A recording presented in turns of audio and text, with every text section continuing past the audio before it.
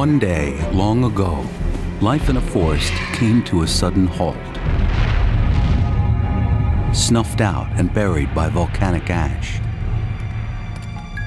130 million years later, fossils are all that remain. And some are like nothing ever seen before. Strangest of all is a creature called Microraptor. It had wings like a bird, but it had them on its arms and its legs. It was a four-winged feathered dinosaur, and no one has any idea how it worked. What's this dinosaur doing with these aerodynamic feathers coming off their hind limbs?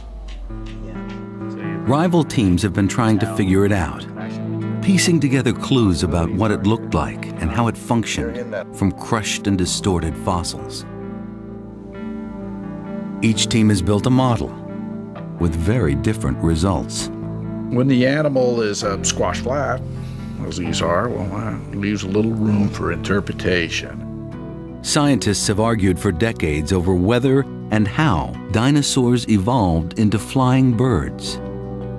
Now they think Microraptor could solve the puzzle, but they still don't agree on the solution. You have just shown me the death of the dinosaur origin of birds.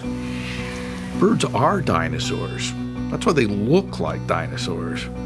I'm getting whiplashed by 2 lines of evidence, and I'm going to be disturbed this evening thinking about this.